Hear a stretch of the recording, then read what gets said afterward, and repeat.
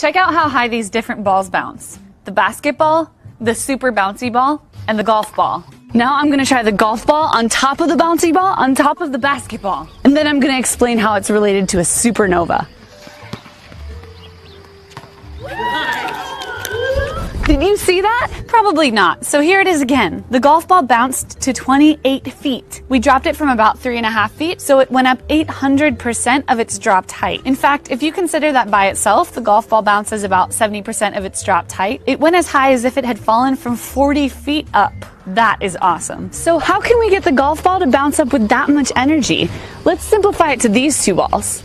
When you drop them individually, each ball starts out with some potential energy from the height of the drop. As the balls hit the ground, some energy goes into heating up the ground and some goes into heating the ball. Because that energy left the ball system, you can't get back up to the same height. But when you combine them, the tennis ball goes higher than its dropped height.